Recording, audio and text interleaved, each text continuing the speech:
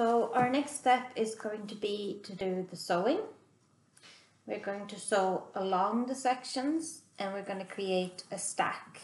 So each section is going to be placed on top of the other one, and you're going to work from your back section to your front section. So you have your needle and thread. I am using sewing thread that I made into twine. And you can use sewing thread, you can use any kind of fine knitting yarn. It's sort of, if you use sewing thread, it's too thin on its own. So what I done is that you take a piece of thread and you make it into a loop. You place the end of the loop around something like a chair leg or a door handle or something, and you twine it all in one direction. So you twine your two ends together in one direction like this. Just go like that.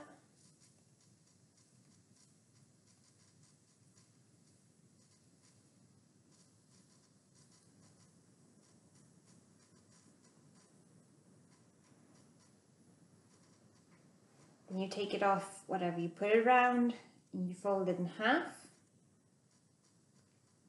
like that, and you let go, and this sort of makes a twine that you can use as a sewing thread. Okay, so you're starting from the back. You start with your back section, and I'm going to be working on this facing this way because of the camera. But of course, when you're doing it from yourself, it's much easier if you do it facing yourself.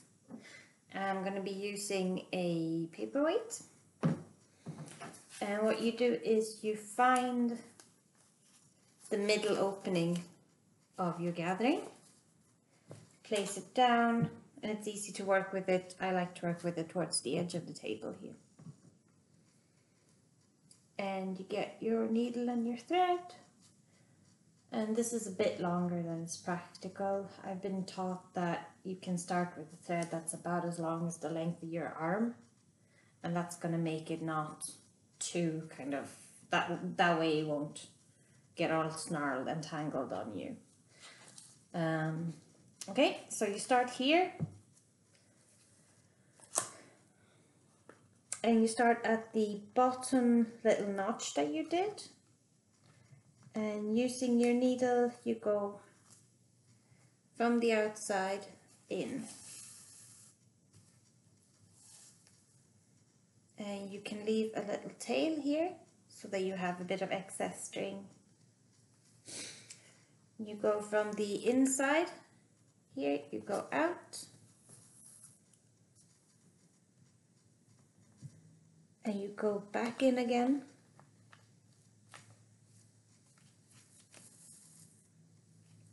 And you leave this thread on a little loop, maybe enough to get a finger through. You find your second sewing station, you go outside,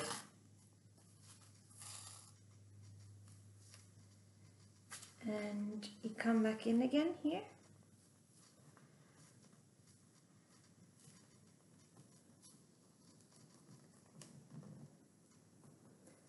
And sometimes you just gotta like wiggle a little to find the correct.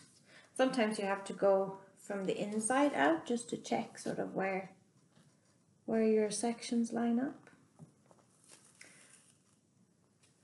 And again, you want to just leave like a little loop here, the second go around, and then you come out at the head of your section.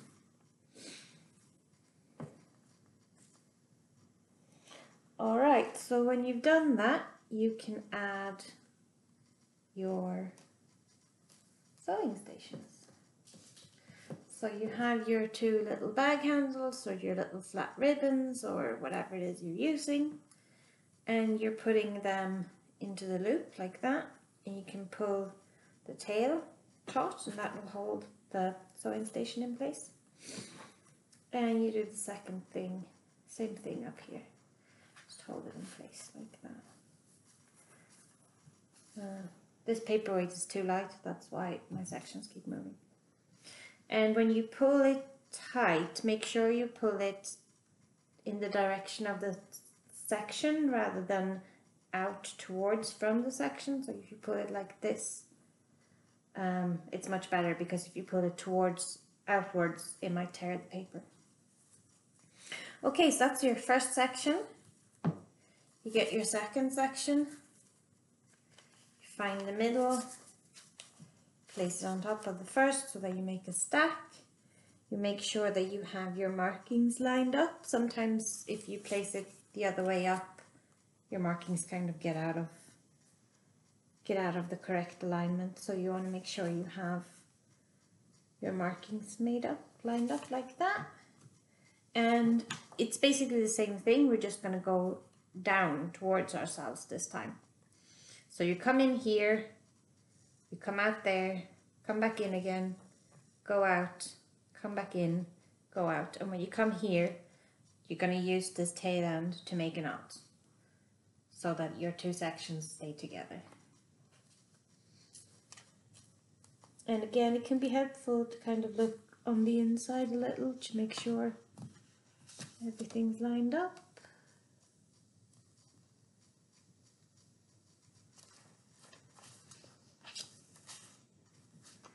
And this is also where it's helpful if you have a blunt needle. I've got a pointy one and I prick my fingers all the time.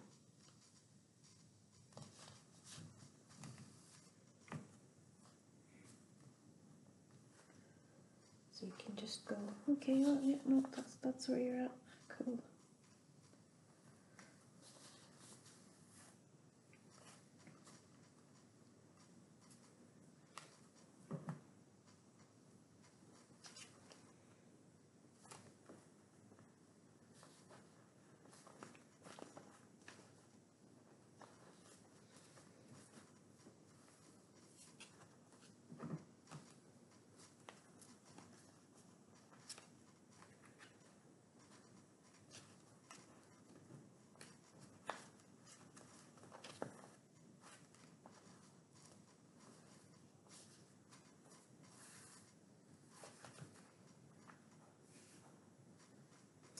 Okay, so when you have your two sections together like this, you can check that you have the tension correct. Basically, you can do that by pulling here on the inside and then pulling there. And if you want to check your tension, what you can do is you can use your fingernail and you can just snap the thread like it's a string or something. And if you got a good kind of snap on it, that's the correct tension. Okay, so then you have your end here and your tail end. So you're back at the tail end of the section. You've got the tail end of your sewing thread and you got your working thread here. And it's very easy. You just make a knot, like a normal simple knot. Tie them together. We'll make sure they don't move too much. You can put your heavier paperweight on. Yeah, tie them together. And you can make a double knot like that.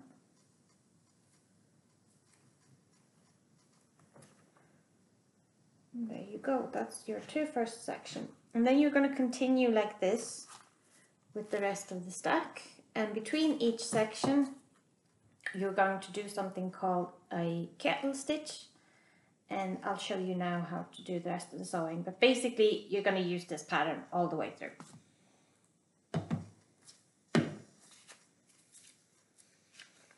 So again, you put your next one on, you check that your markings line up, you put your paperweight on so it just doesn't move.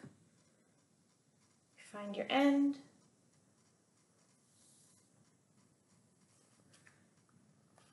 and you go into the middle.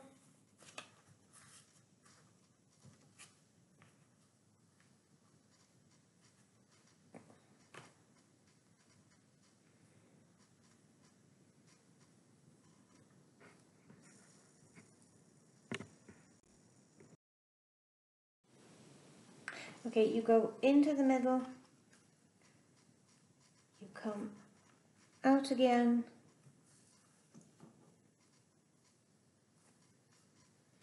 around your sewing support,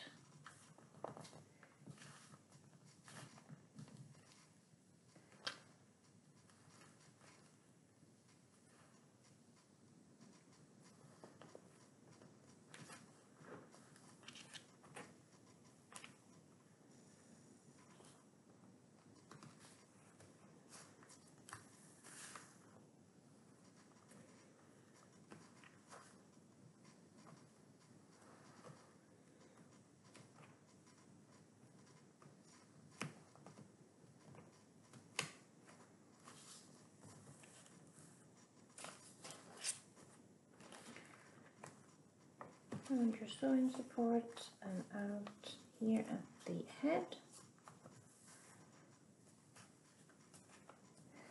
Okay, and you can check your tension, right, so. Okay, and you can place your paperweight back on. Okay, so we're gonna make the kettle stitch. And kettle stitch is very easy. So you're here on the third section. You're gonna take your needle. You're gonna go down here between the second and the first section. And when you've gone through, you're gonna go under the little stitch that you made there. That's where you're gonna go through.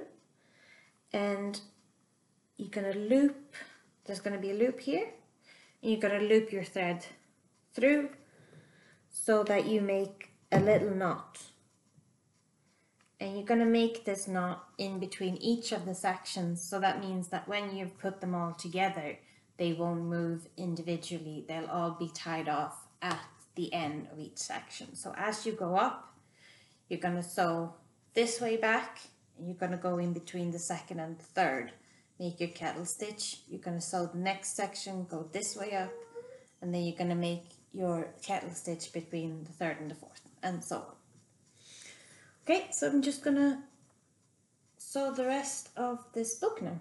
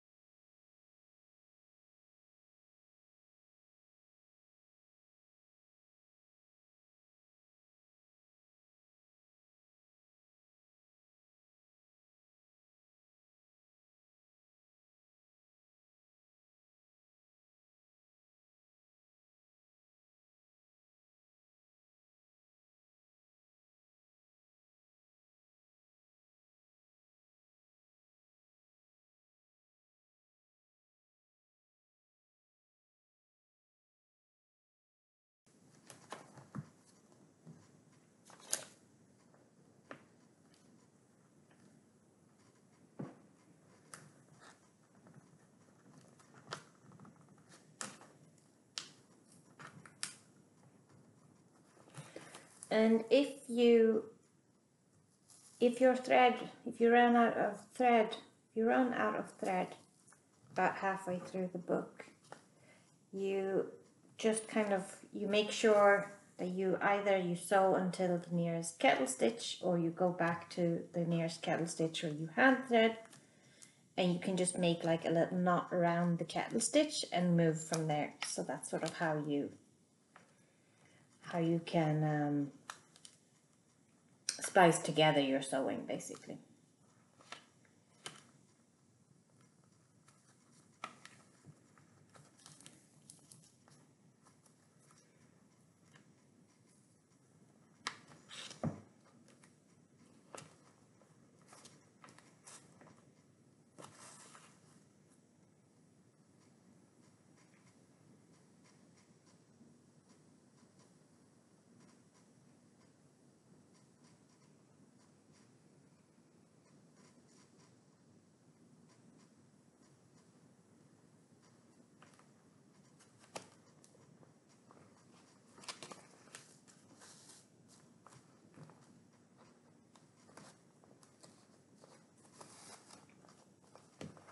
So, and now's the final section. And make sure it's all lined up. And okay, so this one you can pull a bit more.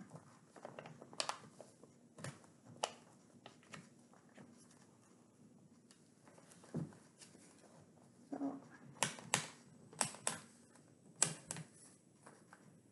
and got your final section. And you do your final kettle stitch.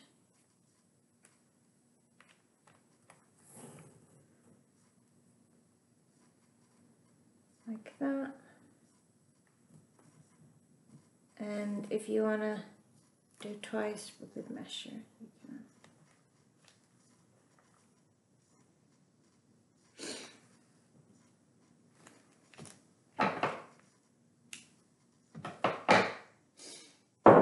Okay, so here is your